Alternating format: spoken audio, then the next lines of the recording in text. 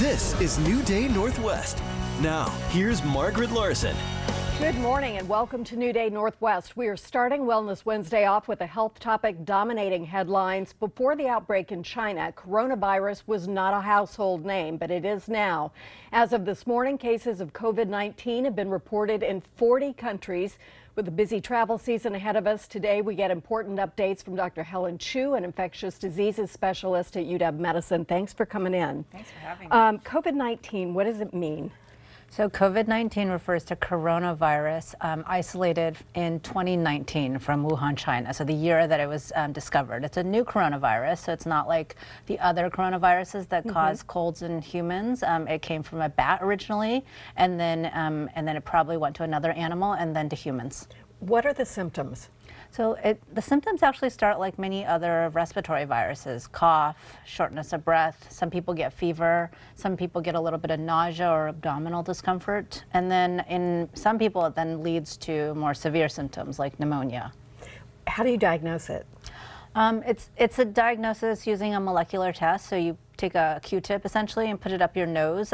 You take that sample and you put it in a tube of fluid. And then right now in the United States, we send that sample to the Centers for Disease Control. To Atlanta.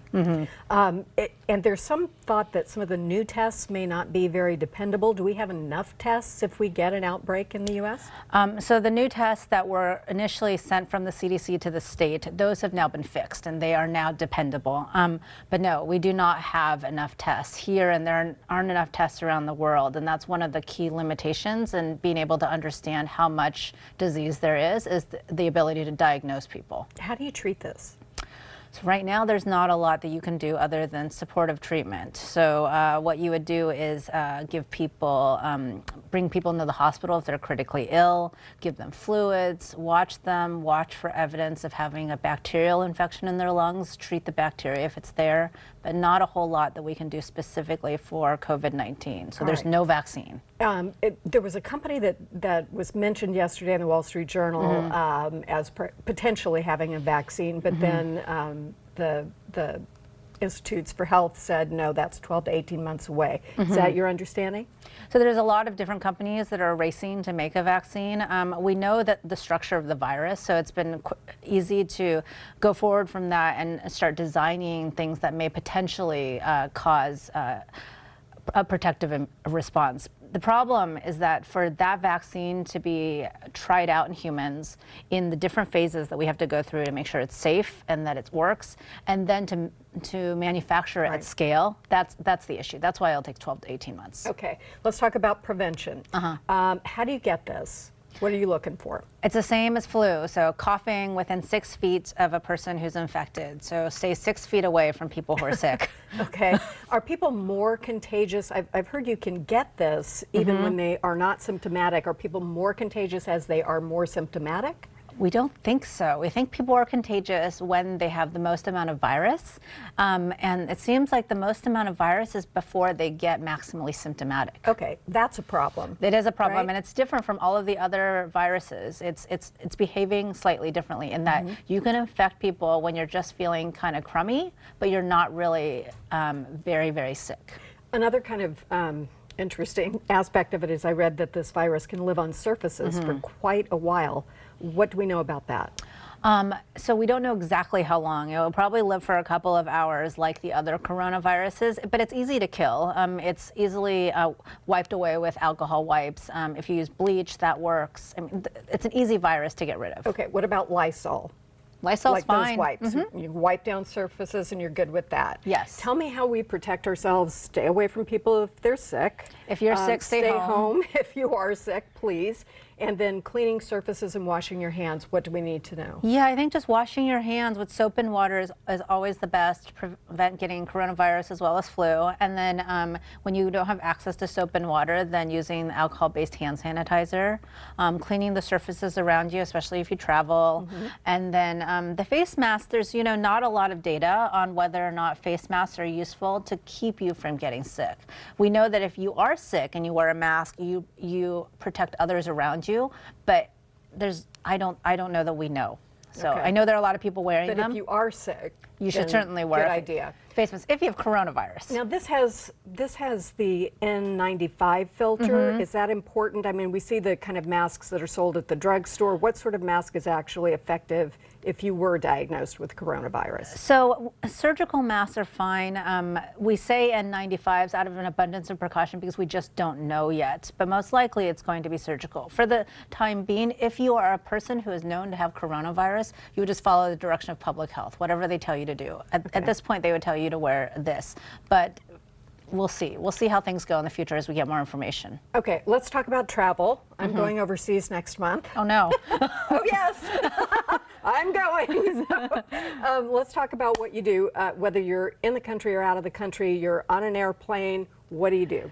Right, so the first thing you do is you want to go to the CDC travel website and see which country you're going to and what the recommendation is. So there are certain countries that are level 3, which is basically don't go there, China and South Korea, and then there are countries like Iran, Italy, where they say level 2, so only go if absolutely necessary. Don't go if you have certain conditions, like you have chronic lung disease. So, so after you do that, and if your country is not one of those countries, then it would just be sort of the common sense things, you know, cough into your elbow, wipe your surfaces when you get on the plane with a bleach wipe, carry hand sanitizer with you. And when we're talking about washing your hands with soap and water, for how long and how often? So I think if you are coughing and you think you're sick, or if you're touching lots of surfaces, you would just want to wash after that for 30 seconds. With soap? With soap and water. And then the hand sanitizer, the really important thing to remember about hand sanitizer is you need to rub long enough for it to evaporate, because that's how it works. Okay, so the CDC said yesterday, not sure about this. It seems like it's out in the world now and that it might last till next year and could be something that we have to manage, and we need to be alert in the U.S. What is the latest thinking about what will happen in terms of the spread? Yeah, I think it's a big black box right now. Part of it is that we just don't know. We've only really seen the tip of the iceberg, the people who are very sick, who are in the hospital, but we don't actually have a good sense of the denominator, you know, who's kind of sick, who's not really sick but still carrying the virus, how many people who get sick get hospitalized, and how many people die. And until we start looking, and that's going to start happening in the United States, we're going to be starting to do testing more broadly, then we'll have a better sense of how bad it will be. Yesterday, the administration's senior economic advisor said that the virus was contained within the U.S. It is contained, was the direct quote. Is that correct? That's correct. There's no evidence of community transmission in the United States. And that means community transmission is, it starts to multiply within a cluster of people. Right, right. That's correct. There's certainly been 1 or 2 cases, I think, of within household close contact transmission, but that's not considered community transmission. Community transmission is really sort of transmission to people that you're not intensely in contact with, like people in your own house. What is the lethality of this compared to the typical influenza that we see? We think it's more lethal than influenza, but I don't think we know. We don't know for sure. Right. And are there people, you mentioned older people, people with compromised immune systems. There have been some reports that men were contracting this more often than women in China, but there could be lots of factors for that. Do we know anything about that? Yeah, I think, again, it seems like if you're older and you have chronic lung conditions, so if you have emphysema or COPD or asthma, those are risk factors for doing worse. The male versus female thing, it's hard to know. You know, initially it was thought that the reason why there were so many men getting sick was because they were the workers at the seafood market. But now it's not looking like that's the case, and it's still a little bit more men than women in larger case studies.